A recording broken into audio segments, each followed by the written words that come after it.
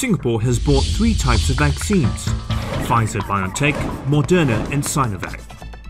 Both the Pfizer-BioNTech and Moderna vaccines use what is described as messenger RNA technology. This involves injecting snippets of the COVID-19 genetic code into a patient.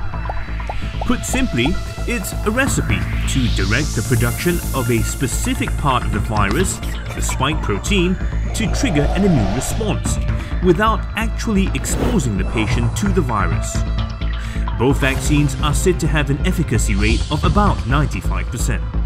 China-made Sinovac vaccine, on the other hand, uses an inactivated COVID-19 virus to trigger an immune response when injected into a patient. But there is a lack of specific results on its efficacy. The Pfizer-BioNTech vaccine is already being used in Britain and the US, Moderna's vaccine only in the US. As of 7th January, Sinovac is yet to be used by any country. So the Sinovac vaccine from China hasn't been as widely used, and as we just heard, there's no conclusive study on it yet. So, Minister, why did we pick that as one of the vaccines to be used in Singapore? Well, you have to understand that we started this process very early on. As early as April, we convened an expert panel chaired by our head of civil service to look at how we can make early purchases of vaccines for Singapore. We have to make early bets in order for Singapore to be near the front of the queue for vaccines.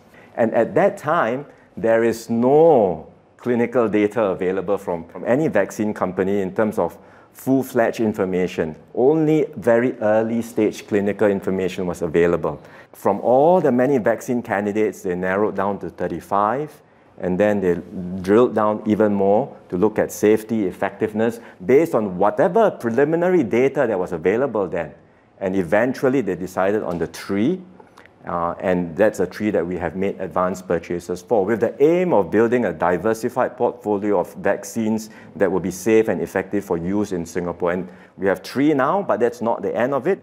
But which is safer, injecting an inactivated virus or using the genetic code of the virus? I think we must understand that all the vaccines that are approved in Singapore are safe and efficacious. So we're not looking at is one, in a way safer than the other and so on. But right now, the only vaccine that's available is the Pfizer-BioNTech vaccine. At the same time, you will see that once additional vaccines come on board, there will be some vaccines that can be used in certain subpopulations. For example, the Pfizer vaccine cannot be used in people who have severe allergic reaction. It cannot be used at this point in children below 16, in pregnant women, in severely immunocompromised individuals.